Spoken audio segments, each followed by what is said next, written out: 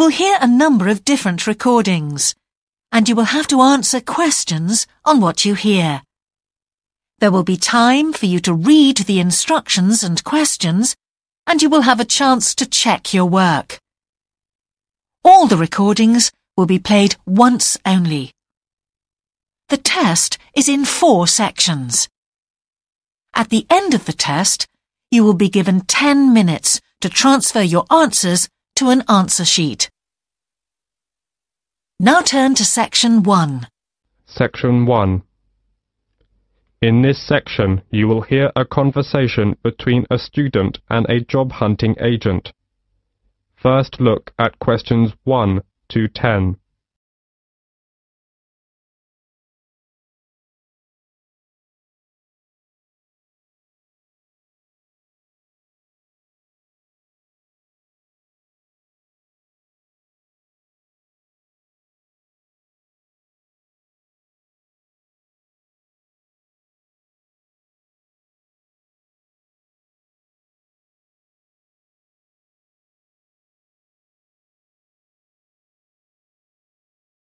Now we shall begin.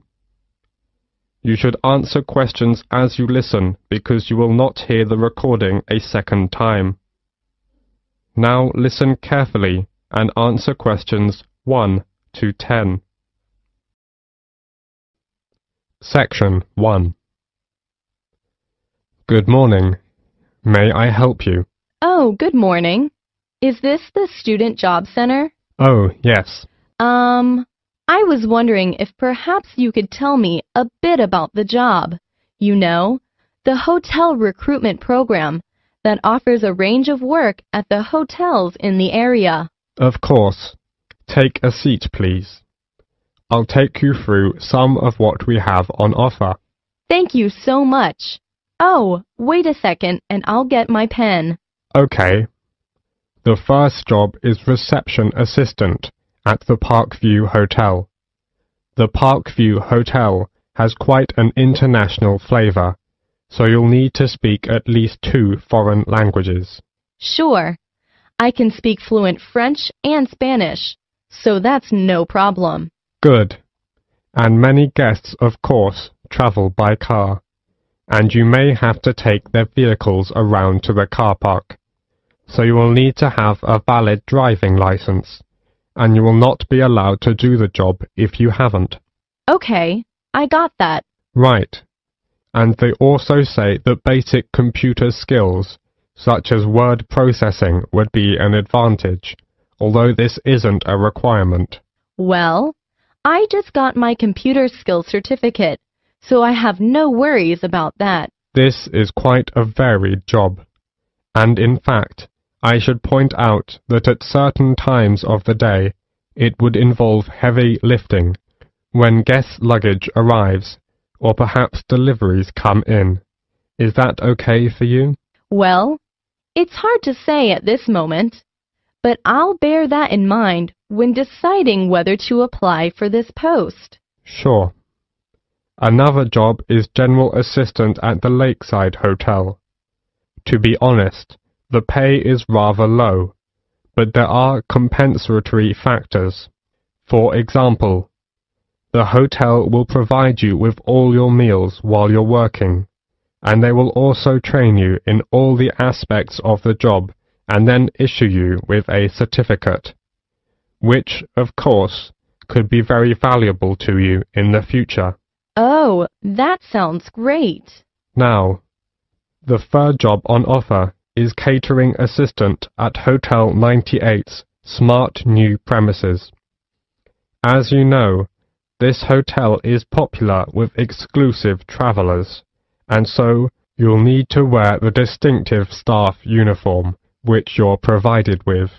Don't consider this job unless you're fairly flexible about when you work, as the hotel will require you to work nights for this job, and you will need to travel to and from the hotel, as it is situated just outside the city. Well, I'm afraid I can't manage that because of the lectures. Okay.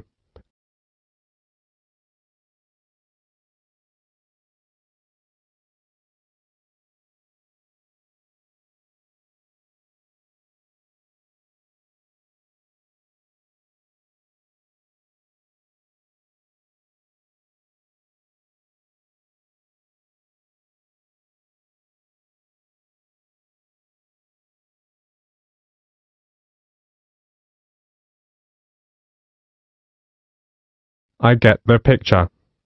So, which one will you prefer? Reception assistant at the Parkview Hotel or general assistant at the Lakeside Hotel? Well, I guess I still couldn't make up my mind right now. Can I have a few days to think about and go back to you later? That's no problem, and there are a few things I need to clarify with you. If you would like to apply for one of these jobs, you will need to follow the recruitment process. Mom. So the first thing you'll need to do is to fill in one of these, a personal information form. It's pretty straightforward and should only take you a few minutes. Once you've done that and handed it in, we'll give you a questionnaire about your skills. We then look through the information about you and pass on our recommendations to the relevant hotel. Yes, sure. You will then proceed to the next step of the process and attend a general course of training. This is designed to be helpful and realistic, so an important part of the course is role-play activities. That sounds interesting. Yes, indeed. And after that, the final step is that you will be contacted by the hotel you're going to work for, and they'll post you a video about themselves and the work involved. Watching this will constitute further and specific training for your job. Oh yes, I think I'm very clear now. Thank you for helping me. It's a pleasure. Bye. Bye. This is the end of section 1. You now have half a minute to check your answers.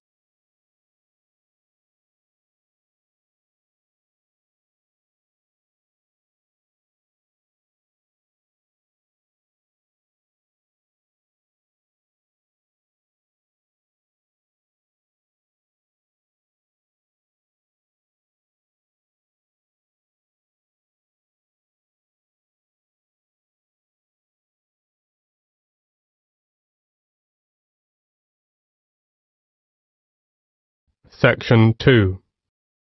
You will hear a doctor from a medical centre giving some information about the centre.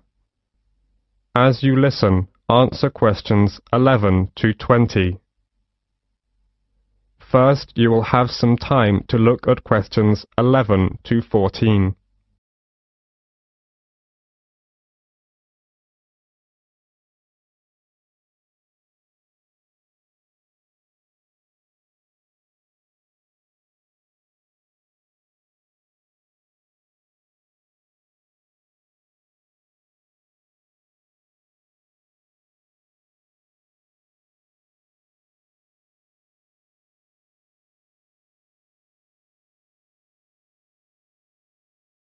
Good morning, everyone.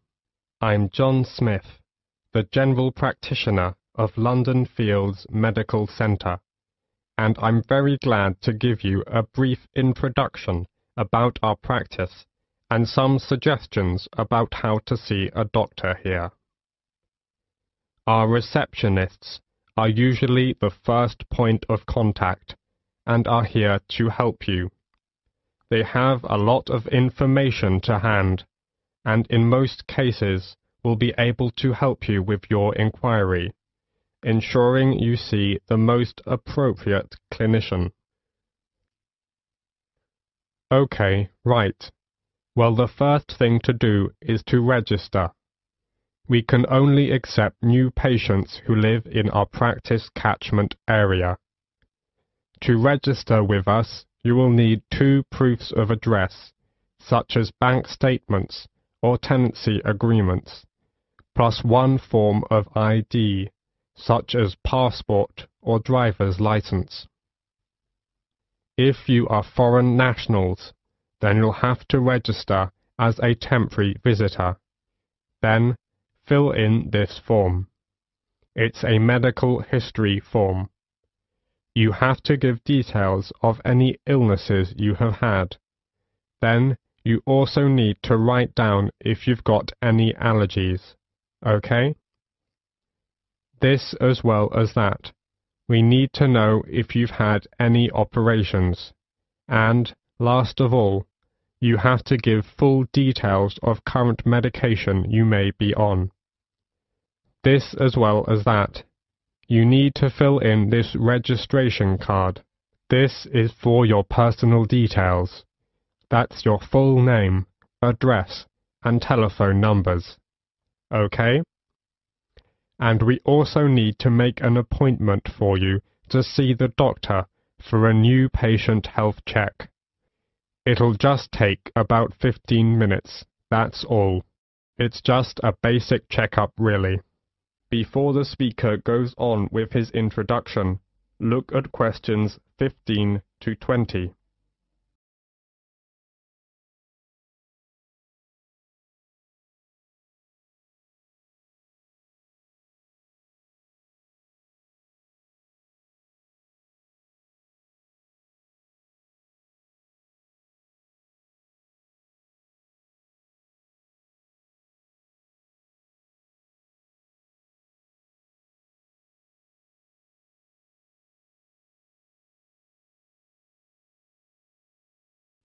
Now listen to the continued talk and answer questions 15 to 20 by choosing the appropriate letters. Okay then, let me tell you something about the health centre. We have 5 GPs here, general practitioners. We also have a practice nurse who looks after minor injuries. She can also administer some treatments. We also have a chiropodist. That's a foot specialist. She's private, which means you have to pay for the service, unless you're over 65. If you want to see a doctor, you have to make an appointment first. Please call our main switchboard number on 0207 923 8100 to book an appointment at either our main practice or one of our branch surgeries. You can also email for an appointment on londonfieldsmedical@nhs.net. Urgent cases are seen on the day. If your condition is non-urgent, you can expect to see a GP within 2 working days, though you may have to wait longer if you want to see a particular GP. If it's an emergency, you'd better come straight here to the centre. One of the doctors can usually see you. Or you can go to the emergency department at the hospital in town. If you are very sick, you can ask for a home visit as well. On Friday afternoons, we have an open surgery, which means you can come along and just wait to see a doctor. But you may have to wait for several hours. So it's much better to make an appointment and come at the specified time. Usually, when you see a doctor, you'll be given a prescription for medicine, which you need to take. Or you can choose to go to a pharmacist in a chemist's shop. If the doctor decides that you will need the medication for a long time, you'll be given a repeat prescription form. This allows you to get a further supply without seeing the doctor again. You simply leave the repeat form here a few days before you need it.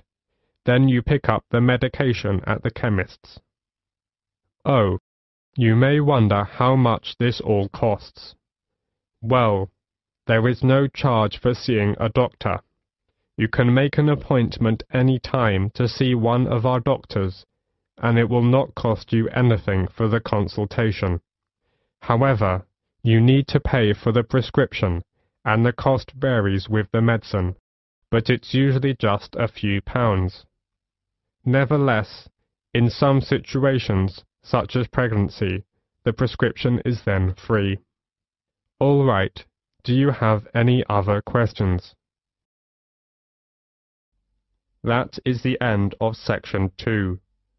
You will have half a minute to check your answers.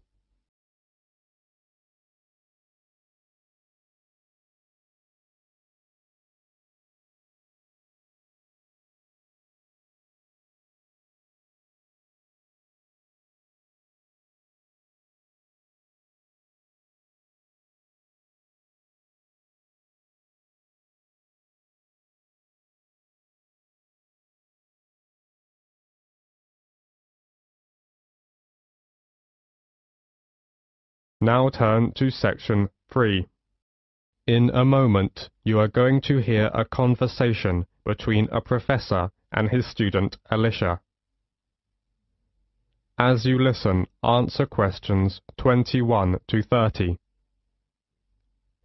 First, you have some time to look at questions 21 to 30.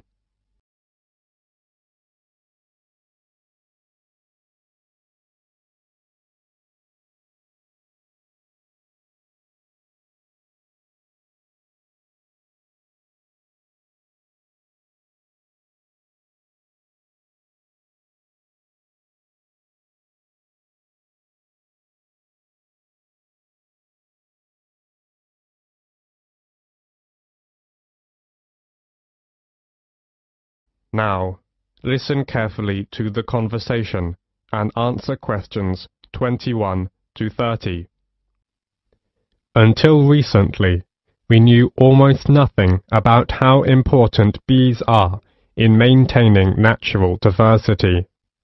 Now we know more about them. We know, for example, that bees fall into two categories: wild bees and domesticated honeybees. A main reason for the domestication of bees has always been the production of honey and beeswax.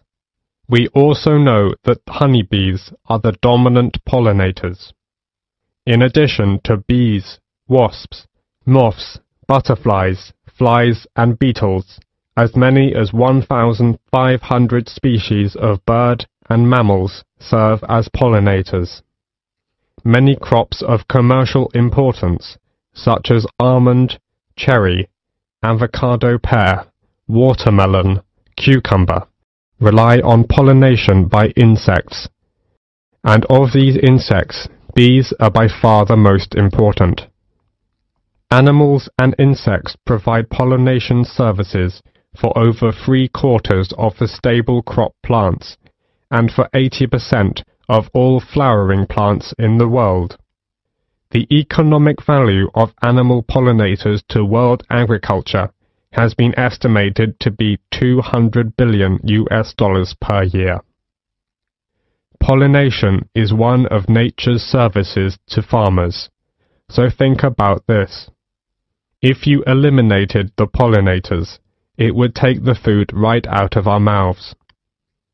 We biologists never imagined we'd see the day when wild plants or crops suffered from pollinator scarcity. But, unfortunately, that day has come. In fact, farmers in Mexico and the US are suffering the worst pollinator crisis in history. So, what happened? Any ideas? Alicia? It is, because of natural enemies? I read something about a kind of parasite that's killed lots of bees. It's true. An outbreak of parasitic mites has caused a steep decline in North American populations of honeybees. But parasites aren't the only factor. What about the pesticides used on farms? All those chemicals must have an effect. Most definitely, yes. Pesticides are a major factor. Both wild and domesticated bees are in serious trouble because of pesticides. In California, farm chemicals are killing around 10% of all the honeybee colonies. Agriculture in general is part of the problem. Another example is the monarch butterfly. Millions of monarchs from all over the US and southern Canada fly south every year in late summer. The monarch is the only butterfly that returns to a specific site year after year. Unfortunately, the herbicides used in the milkweed in the Great Plains are taking a toll on monarchs, and fewer of them are reaching their winter grounds in Mexico. In a recent field study at Cornell University in the US, it was found that monarch butterfly caterpillars eating corn-toxic pollen blown onto milkweed plants near cornfields had suffered significant adverse effects leading to death of nearly 20% of the caterpillars. Wow, 20%! That's so tragic. And it's more than that. There are over 1,500 species of butterflies in the Indian subcontinent, but their population is dwindling because of environmental changes. Many man-made environmental changes like deforestation, extension of farming, and unrestricted urbanization are threatening some species of butterflies to extinction by destruction or disturbance of their larval as well as adult food plants, feeding grounds and shelters. Many of the most spectacular and endangered species have various levels of protection under local legislation. However, there is a major trade in the spectacular tropical species for incorporation in ornaments and souvenirs. The international demand for insects is greater than most people realize. Yes, indeed. I once read an article about another important pollinator, the long-nosed bat. These amazing animals feed on cactus flowers, but they are having a tough time too. Some desert ranchers mistake them for vampire bats, and they've tried to poison them or dynamite the caves where they roost. Yes, we must recognize that pollination is not a free service, and that investment and stewardship are required to protect and sustain it. So what can be done about this situation? Well, wildlife farming, based on sustainable exploiting wild creatures, can help to save endangered species like butterflies and their habitats. Besides, gardeners, orchard growers, farmers, and urban dwellers can switch to more pollinator-friendly organic methods of cultivation to reduce wildlife exposures to insecticides, herbicides, and fungicides. That's right. Actually, the focus on beekeeping needs to change from conventional honey production to crop pollination. That is the end of section 3. You now have half a minute to check your answers.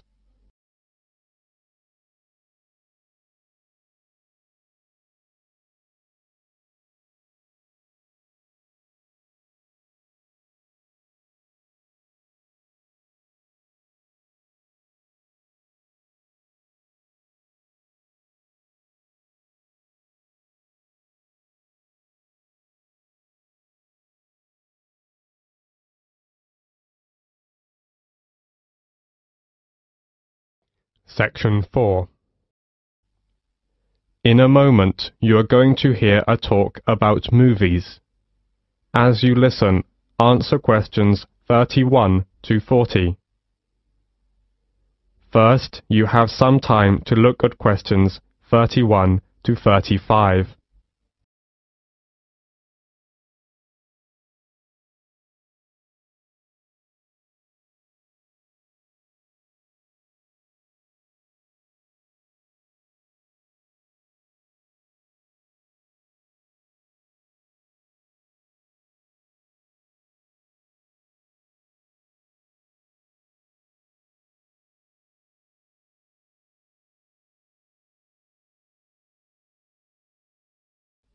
Now, listen carefully to the talk and answer questions 31 to 35. The London Eye. Today I want to focus on some of the major sites that attract tourists to cities, and I am going to begin with the London Eye. The London Eye is London's newest major tourist attraction. It is a huge wheel designed to celebrate the millennium year 2000, so it's also known as the Millennium Wheel. It stands at Millennium Pier on the south bank of River Thames, close to the south end of Westminster Bridge, and within an easy walk of the Houses of Parliament and Big Ben.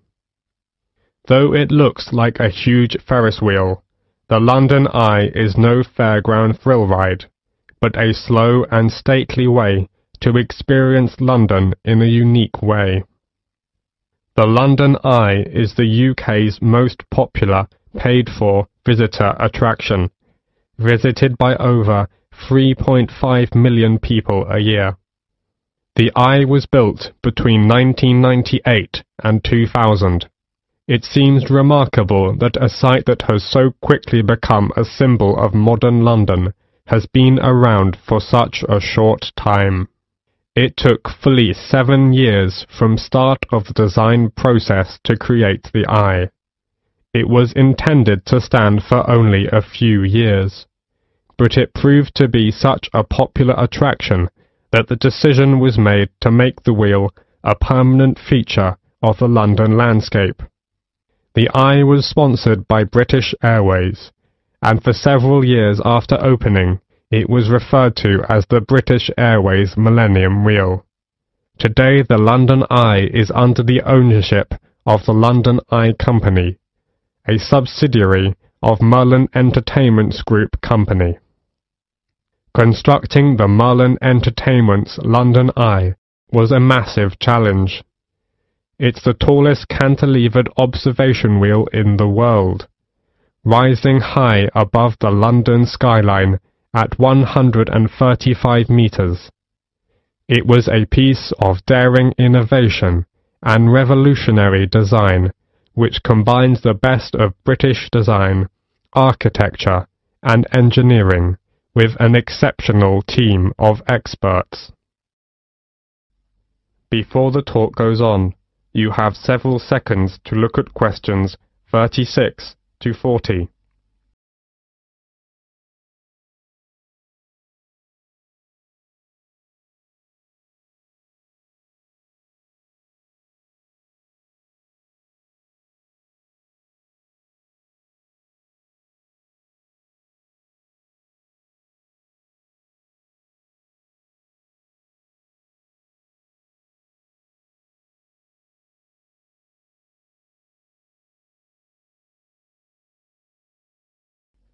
Now listen to the continued talk and answer questions 36 to 40 by completing the diagram. So, how is that great wheel held up? How did it get there? The starting point was, of course, the ground, and while parts of the wheel itself were still being constructed in various countries, tension piles were being driven into the ground beside the River Thames. This was the first step, and once these were securely in place, a base cap was installed over them as a kind of lock, with 2 giant plinths pointing up, onto which an A-frame was attached, like a giant letter. The wheel was supported on huge A-frame legs, made up of 2,200 tons of concrete on 44 concrete piles set 33 meters deep in the earth. All this took many months and incredible effort, but meant that the spindle could be installed, around which the great wheel would turn. The spindle itself was too large to cast as a single piece, so instead was produced in 8 smaller sections. Now the project really was in business, and the vast rim, with spokes like an outsized bicycle wheel, could be brought in. 64 spoke cables, which are similar to bicycle spokes, hold the rim tight to the central spindle, and the view was enhanced by the capsule design. Unlike traditional Ferris wheel designs that you might see at a local fairground, the passenger capsules were not suspended under the wheel. They were set within a circular mounting ring attached to the outside surface of the wheel. What this means in practice is that travellers within the capsule have a full 360-degree panoramic view, unhindered by spokes or wheel struts. And the last thing to be built is the first thing the visitor encounters, the boarding platform laid down underneath. The wheel does not usually stop to take on passengers, The rotation rate is slow enough to allow passengers to walk on and off the moving capsules at ground level. It is, however, stopped to allow disabled or elderly passengers time to embark and disembark safely. That is the end of section 4. Now you have half a minute to check your answers.